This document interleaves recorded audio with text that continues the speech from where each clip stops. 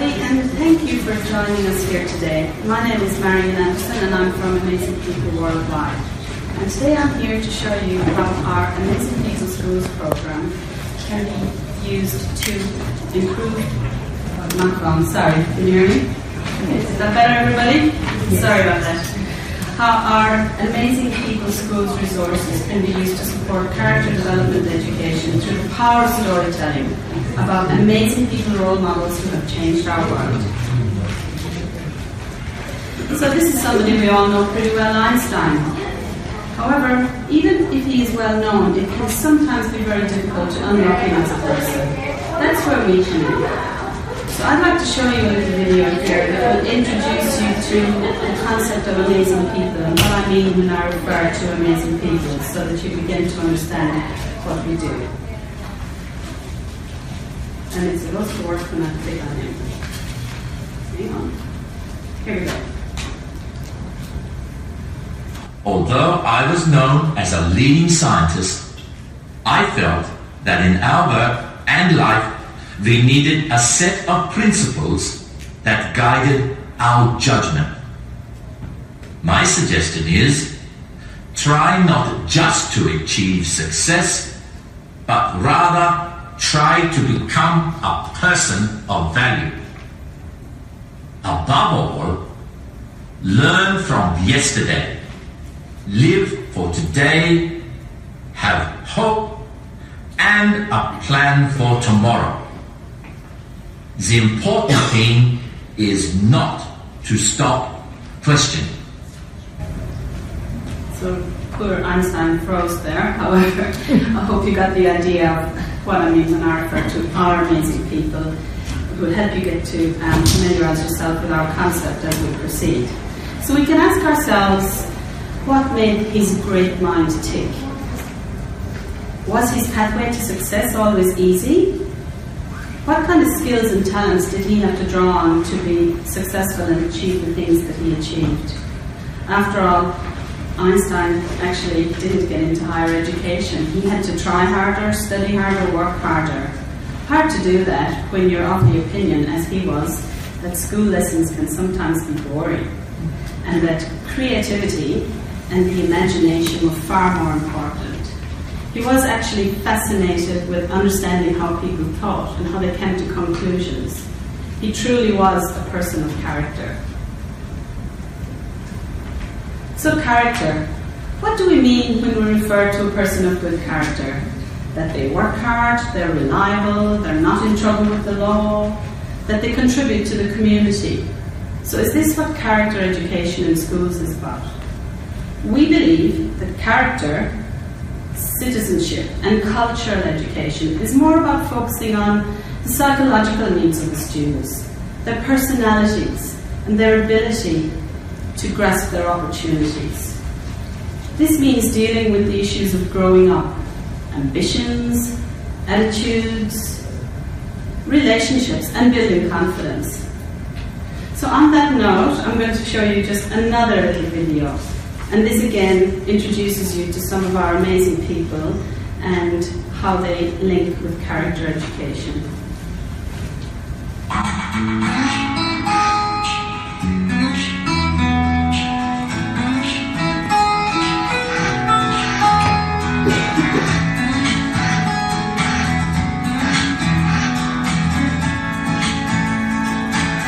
I wrote, a person who never made a mistake never tried anything new. Surround yourself with a team of people who believe in you and will help you achieve your dreams. Negative results are just what I want. They were as valuable to me as positive results if I could learn from them. I searched for new opportunities and developed my skills as a painter. My view was that you should not let other people control your existence. Identifying and meeting people who can improve your life is a key activity for your survival and development.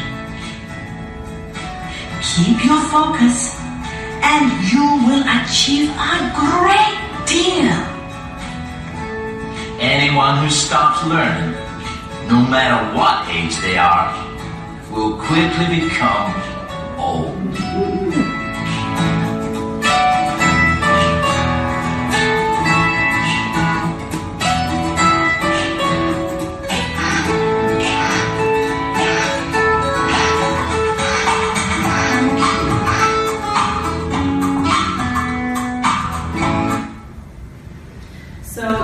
In that last screen, that was our founder and author, Dr. Charles Margerson. He has written really widely on the topic of character development education, and we do have some papers that we're happy to share with you. So come by our booth, number 78, and we can send those on to you if you'd like to know more about his writings on the topic. So here you see a screenshot. At the core of what we do sits an Amazing People digital library. This houses hundreds of stories, of life stories of amazing achievers who have changed our world. These are short format, 10 minutes to a story. They come in text and dramatized audio format, so great for the reluctant leaders, and there's avatars also available. So this is used by teachers to deliver stories across curriculum that link to topics and subjects. We are soon also, I'll just mention it briefly now, launching an Amazing People Schools new portal, which includes the library and a lot of our new character education development resources, but I'll talk about that a little bit later. In the meantime, some teachers that came back to us with some takeaway notes from having used the library said to us that they believed that their students could learn an awful lot of life lessons from the achievements of amazing people. These amazing scientists, musicians and engineers, they were people of great character.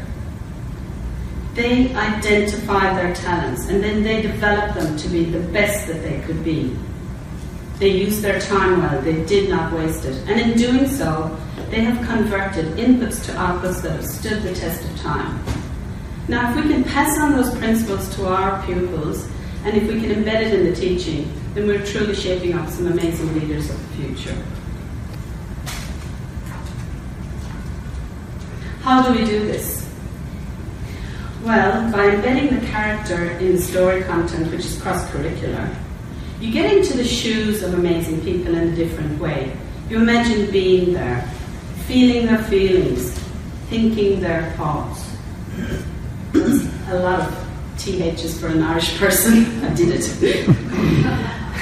So it's about connecting the learning with the people, and this is where it's really been successfully used.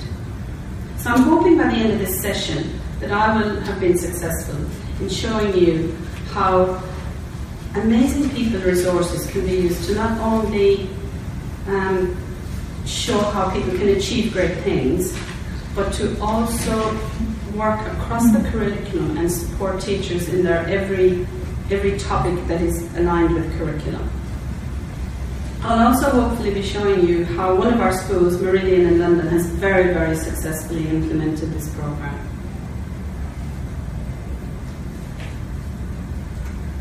And now it's stuck. Just won't touch. Sorry guys. Technical issues. Let's try the mouse. Okay, sorry about that. So we worked with a variety of teachers from very, very different educational backgrounds, from primary, secondary, special ed, and from institutions where they've had to work with students with learning difficulties of some sort or other. They've told us that the conversation around character development education is alive and well in their staff room discussions, in their mentoring and coaching sessions. They've told us that it's almost like an unwritten understanding between education professionals. They did, however, state that somewhere along the line, the end game became more important than the process of getting there. They asked questions like, are national test results more important than the student's ability to transition from, say, a small school to a larger school, from one teacher to many? Or is it not more important that students learn self-motivation, adaptability, critical thinking, to not give up or act out from a defense of a overwhelming social anxiety. So the need for character education, it's not rocket science. It's more probably a symptom of a fast-paced and slightly fractured global society, where the final grade is held in all higher regard than the capacity to improve. So our teachers said they saw an opportunity here as educators to facilitate this in a much more mindful way. It worked. Okay, so in a little nutshell here, we have an overview of what the resources do. Obviously, we are here to inspire tomorrow's amazing people, Tubmans, Einsteins, Curies, etc. The program lends itself to enabling schools to support their students to develop these characteristics and traits. They are inspired by these amazing people, as teachers have said back to us. This is a whole school approach. So it has a huge variety of learning application areas, from assembly, where you can base it on a topic or a theme or something to do with your school motto, right into the classroom, where you can springboard into a subject that may traditionally be less interesting or engaging for students. And it also can be used for project work, research and extracurricular activities. It lends itself very, very well to the flipped classroom approach because of its focus on action learning. So another one of the things that is really outstanding about the resources is they can be linked to teachers creating their own programs. So we don't tell you what to do, you take this and you make it your own. And it can lend itself to any school character, behaviour or positive attainment program that may be in place by linking that to an amazing person's story. And it can also very easily sit within any content management system in a school so that you can very, very easily measure engagement and measure impact, which is really important for all teachers. Something else that we all know pretty well, a tool is only as successful as the people using it. And this is a little case study that I want to show you. One of our schools in London, Meridian, has taken our resources and use them very, very well to enable and support their students to become amazing people of the future. Liz Bowen is the Deputy Head at Meridian High School in London. She's very, very kindly shared the following information with us, and she has also said that if people are interested in conversing with her and have more questions about how they've implemented this at their school successfully, she's more than happy to converse and I can facilitate an introduction. But first, let us get to know Meridian. Situated in Croydon, London, about 70% of the students get special premium grant funding. This is funding earmarked for students that have disadvantaged backgrounds or have problems in attainment. The majority of students come from white working class families, and there's a growing number of migrant families, particularly from Eastern Europe, moving into the school. In 2014, it was classed as a failing school. A new head teacher then took over, so by March 2015, it actually was graded good for leadership and management, but there were quite a lot of other areas where they needed to improve overall. The challenges. We asked Meridian to identify what were the particular challenges they faced in their school community. Aspiration, expectation and ambition, or lack thereof, are the key words that they said. These students felt they didn't know where they belonged in society, what could they contribute. Many of the Meridian families have students who never accessed university, so there was a huge gap in their cultural understanding of success. So these were the major challenges and changes they wanted to bring about in the school culture. They met our education team. Primarily the discussion was to be about how our Amazing People digital library that I described earlier would support their PSHE program. During that meeting, there was a lot of aha moments. And this is when the Meridian administration and teaching team realized that they could use this not only for the PHSE program, but also to help support the development of the characteristics and the attributes that they wanted to instill in their students right around the school. So this would obviously narrow that gap that they had identified as one of their challenges in raising aspiration levels. So how did they go about doing this? They started out very, very slowly to introduce amazing people at school. Firstly, their motto, which was motivation, honour and success, they started by linking an amazing people story to each of these key words. For example, students could immediately understand why Louis Braille was so motivated to develop a Braille system, so they could relate to that in a better way than it was a word on a screen or a flag or a poster around the school. It gave it context. They continued to develop a list of attributes. They called it attributes, you can call it virtues, values, characteristics, skill sets. Every school has their own. They have their keywords, their motto, they have the things that they want their students to aspire to be and the skill sets they want them to develop. They linked every single one of these to amazing people's stories so that it gave it a coherent context and it made sense to them. So they started to understand what the words meant in the context of real life applications. These are, after all, real people, real life stories told in the first person, and they were immediately engaged. This is a continuation of what they did in terms of attributes. One of the, not funny really, but amazing points that a student brought back to us was in relation to the Oskar Schindler story. A student, Liz Bowen, the deputy head, said to me, she said, one of our students actually made the statement that we never realised that achievement wasn't so straightforward, and he was relating to Oskar Schindler's alignment with the Nazi Party. So in order for him to succeed in saving all those lives, he had to align himself with the Nazi Party. So there was a moral dilemma there for him. So the student was just shaking his head and saying, I never realised that achievement could be so complex and that it's not always that easy. It was a bit of an interesting takeaway point and showed that they were actually really looking at these stories in a way and taking into account some valuable life lessons. They then reinforced the message right around the school. They've had stations around the school where they've listed their attributes that are pertinent for them and their student body. They've linked them with amazing people stories and amazing people of character. And they've actually really strongly, around the whole school, done quotes of the week, person of the week, run assemblies around them. And then what they went on to do was link it to their reward system. Now most schools have a reward system. At Meridian they call it Meridian Miles. And they have 4 houses around the school to which student belongs in different colour houses. What they did was they linked every attribute to their miles system. So when a student demonstrated achievement in a certain behaviour or attitude, they were automatically rewarded miles. This created a great sense of community around the school and a sense of responsibility among students towards each other. At the end of every term, the miles were collated, and obviously the house with the most miles won.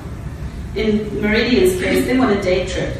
This really, really engaged the students because there was a carrot at the end of it for them. There was something they could achieve. So they were very, very, very engaged in demonstrating these type of attributes and these type of attainment across the whole school.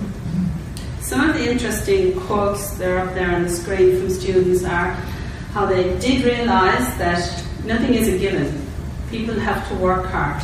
All of these amazing people had adversities, massive setbacks, and that they did find that it was very easy to gain a lot of factual information from our resources in a very easy and engaging way. So the data, engagement and impact. I do apologise if you can't see properly, these graphs came in very little, but here you'll see what the total allocation of Meridian miles was over a term. As you can see, they did really, really well in some areas of especially focus, motivation and success.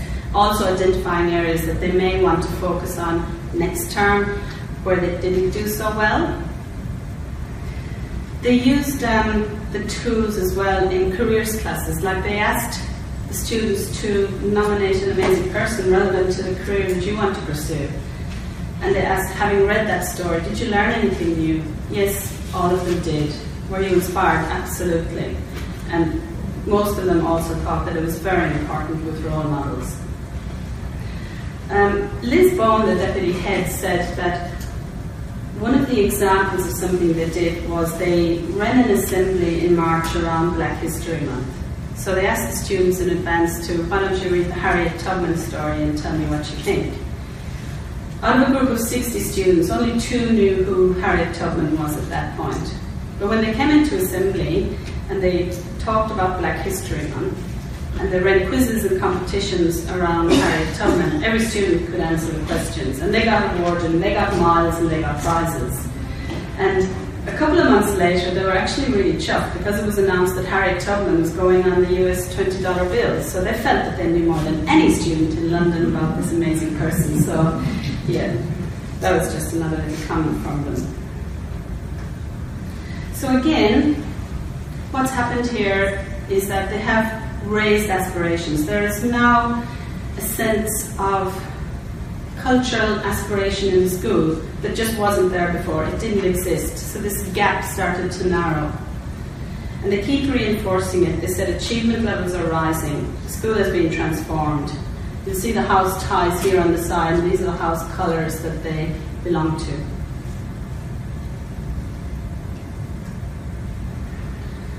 So, a few points on why it works, which may be of particular interest. We asked Meridian to summarise, in a nutshell, why it really worked well for them. They said the fact that they could tailor it to suit themselves and suit their own school community was of very much particular success. They didn't have to invest in any software or any further equipment or resources. It fit in with their school content management system, which is SIMS in the UK. Our team was with them all along the way and listened and helped them to make it their own, supported them in any which way they needed.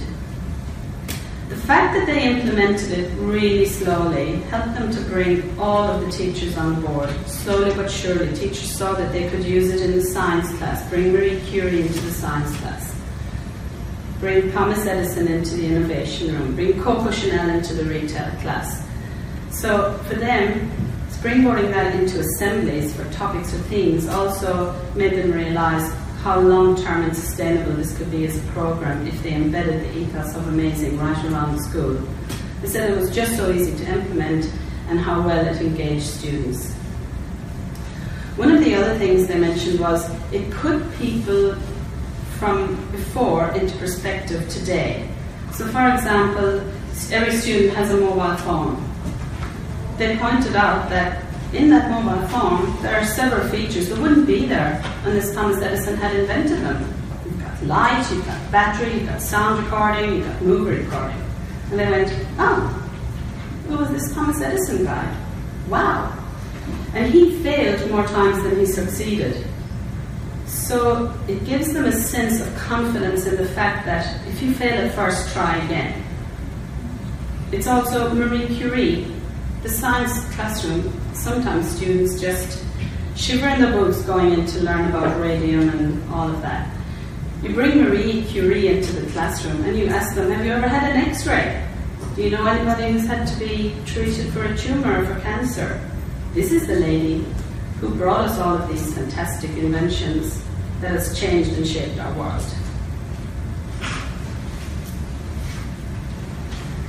I mentioned briefly earlier on, and for some of you who may have visited our booth, our Amazing People digital library, because it's being used so well to promote character and raise aspirations, has been linked with every school's character behaviour system that we've started working with. So it's mushroomed. It's mushroomed into this huge concept, an amazing thing, that we've now actually decided to marry all of the resources together, and we're launching an Amazing People Schools character education pilot in the next couple of months, late September, early October.